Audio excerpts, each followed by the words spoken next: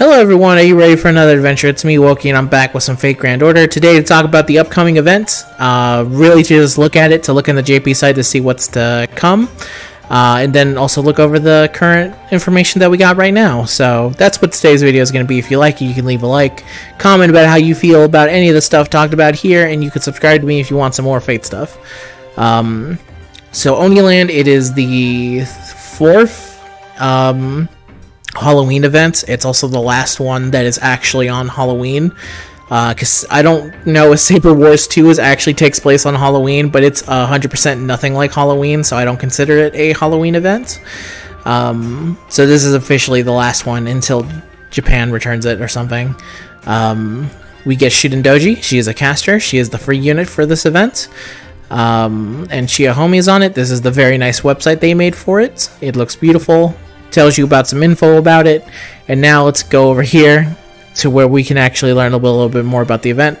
So if you don't know this, the pre-event for this has you to beat Gutermang. The reason is because you need to actually beat Lost Belt 2 to actually make it to this point. This is Lost Belt 2. You need to beat Lost Belt 2 to actually have access. So if you have not beaten Lost Belt 2, you cannot play this at all. Not whatsoever. So you gotta go do that. I hope that you haven't. I would actually suggest if you beat Halloween 3 and you got the unit and have finished everything, or at least half of everything, got the stuff you need to quickly move over and start doing this. Because if you can't beat it in time, it's going to be very unfortunate, because you're going to be a little bit behind, and it's kind of important for this event, and I'll go into it a little bit later. How about right now? So what kind of events is this? This is a raid event, raid quests. What are raid quests? Let me read right here. Main quests are released daily on October 30th. Not for us, it's different. Unlock when players have cleared first half of the main quest. All masters work together to whittle down a total HP of the boss in order to unlock the next main quest. Clear all event quests to unlock Shuden Doji Caster permanently. So this is the release schedule. We don't know the release schedule for North America because we don't have that info yet. But you can kind of see how it kind of went from the 24th, 25th, 26th. Because so I'm pretty sure in this case it's because Japan beats stuff really fast, and also in North America it usually only takes us like a day to actually take down the raid boss. And here usually are the raid boss. You can see it right here. We got Reiju, Kaiju, Cure. Should be 3 different bosses with 3 different levels of health.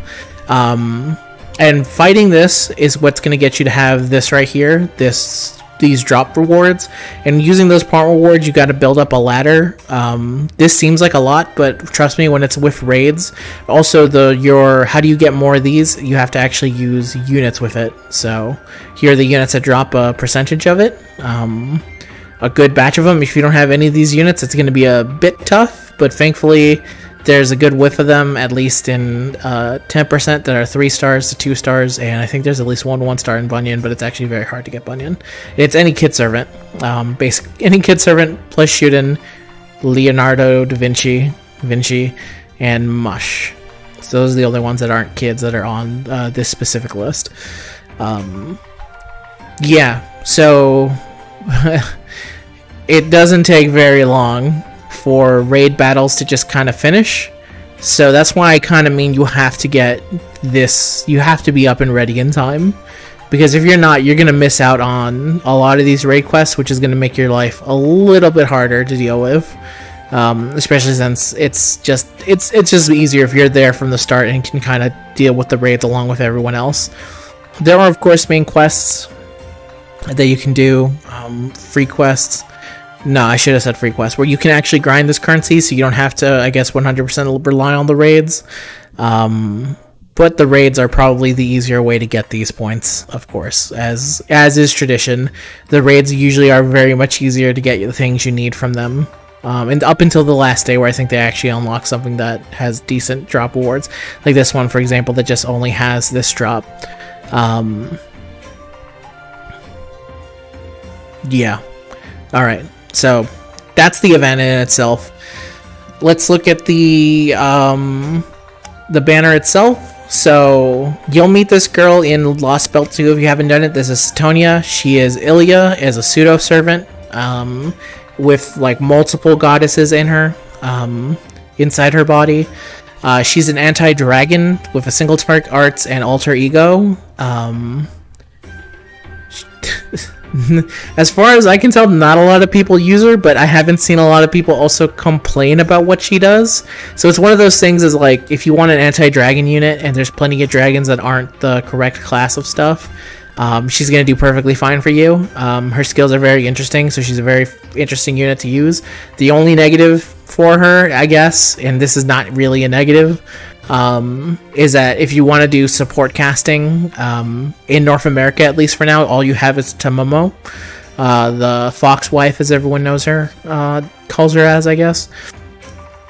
She's only the current, she's like the main arts caster at the moment. Castoria comes later, and that helps out with, that gives a lot of boost for a lot of like arts units, but at the moment, being an art unit, you have to really work for what you want. So just remember that as you're going into it, if you're one of those type of players. But at the same time, she's also single target, so you're not really using a whole bunch of them except for when you want to in a challenge quest or something like that. Actually, I don't know. There's a good amount of people that apparently just play not doing the 3-turn grind, which, you know, I respect your right to play the game however you like, of course. And then we have Chikome and Ibaraki, or the Banana as everyone calls her. Banana's pretty good, she's pretty solid, I like Banana. Chikome, I just don't know enough because she's an assassin 4-star, which just automatically makes me think she's not very good. Chance to seal one enemy's NP for 1 turn, 100% at level 10, 80% level 1, increases own art support for 3 turns. She doesn't seem that bad, actually, now that I'm looking at her. She seems pretty, deals damage to 1 enemy, seal their skills. I just don't really see a lot of people talk about her. I'm sure she probably needs a buff or so, but, you know, that's the life of being a single target assassin who is not the big, dumb guerrilla units. That's just kind of how, that's kind of the lot in life you've been selected. Except for Kama and Gramps, who are huge damage dealing single target assassins, but they're kind of the ones that come to mind, not everyone else. These CE, welcome to Oniland's pretty solid with starting NP charge 40%. If it was 50%, it would actually be perfectly fine if you got it. 40% is a little bit annoying, but 40% ain't bad, and it's 50% when you get it full max on limit broken. These other two are fine for the event, but you're never actually going to use them in any... you usually don't use many of them for anything in general. They're very like weird effects. These are the 3. So you can see here that if you look at the raid quests, you can see that they have a whole buttload of damage. So you're probably wondering, as a new account, I've never even fought anything with this much HP. How am I going to do anything? Well, the answer is these 3 CE give 100% to 500% depending on the event points. Bonus damage to specifically Buster cards, Quick cards, and Arts cards. So they can help a whole bunch for this event. The CEs, the things they do aren't the greatest. I don't think the CE is that great of effect. This CE doesn't have great effect, but it does have amazing art. Look at that. Perfect art that can't be used on YouTube thumbnails, but damn, isn't it nice to look at. Very good. And in this one, I actually like it because it has Ignore Invincibility. And if you don't have a CE that has Ignore Invincibility, it can be very good for just to have, just in case. There are some bosses that it would benefit greatly if you could just hit them instead of having to play their evade game.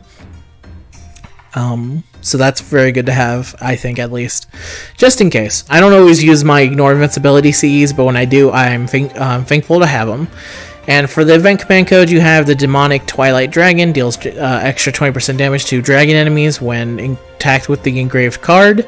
Dragon Slayer Sword deals extra 25% critical damage to dragon enemies when attacked with the engraved card. And White Vessel's Command Seal removes 1 random debuff when you use the attack with the engraved card. 3 pretty good command codes. I don't use many command codes because I just don't know who to give them to. Obviously, these are very single targets to dudes who already do damage to dragons, like Sigurd, Siegfried, and I don't think you'd give this to Georgios. No, you wouldn't give this to Georgios at all. You very rarely want to attack with Georgios in general. And Titonia. Anyone that's already built to beat dragons, this just helps them beat dragons better.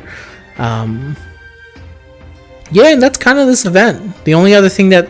Oh, wait, no. The event shop. We got the dragon scales. We got the pot. We got Aurora Steels. Under Gavel Sunday. Under the Churros. We got Dragon Hearts. No, they're Fiend Hearts, right? Not Dragon Hearts. Heart of the Foreign God. I was not even close. The Magic Lamp and the Feather. The Feather and the Heart are used a whole bunch for skills and for Ascension upgrades, so they're very solid. This one's also used in for a lot of units, but not enough to make me go, oh, you definitely need a whole bunch of them. The lamp is kind of not you. I have over 100 lamps. I don't really use many of them. And then we got seashells.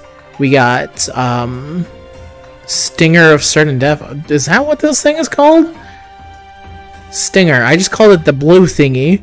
And then we have the fluid, the magical fluid. You always need a lot of bronze stuff, so it's nice just to have a bunch of bronze stuff. And a lot of summer units use seashells, so the more seashells, the better. So I think it's pretty solid for all three of them. At least for me, it's like, alright, all three of these I could use. 2 of these I could use. And this one, at least 2 of these I could use. I don't really need scales anymore. And Aurora Seals are the only thing I really need. I've never needed this. I have never, in the entirety of this game, ever need to use these spots. Who even uses these spots? Okay, that might be why. Yeah, all these dudes who use these pots, I've never really used many of them. I have like 100 pots just waiting for someone. Okay, the one who uses it the most is Mysterious X Altar. Oh, I'm going to use this for when this costume comes out. I'll remember that. So yeah, this is the event. This is Halloween 4. Interesting event. I don't know much about it story-wise or anything else about it, other than it's a raid event. But raid events are a little bit more straightforward than something like the current mission stuff. So if you're a new player going like, I want something different, this is something different because it's more about boss fights than anything else. And you can use a bunch of different units because of the 100% damage CEs that come with it, the 100 to 500% CE. So I don't know. I think it's pretty fun. So I'm looking forward to this event. This is obviously not the start date for us. For us, it says somewhere in mid-October. So I would assume not long after Ellie's Halloween bash is when we can expect Oniland. But yeah, that's the end of today's video, everyone. I hope you liked it. If you did, remember, you can always leave a like and tell me how you feel, and you subscribe to me for more of this stuff. Now, if you excuse me, I'm gonna go back to grinding on Ellie. Nope, scratch that. It would be technically grinding on Mecha Ellie. Anyone who's still here, hear me talk about grinding on Ellie. Doesn't matter. See you all later. Camilla, though, that's fine and legal. Until next time, everyone, goodbye, have a good day, and I'll see you guys in the next video, whatever you watch for me. Peace!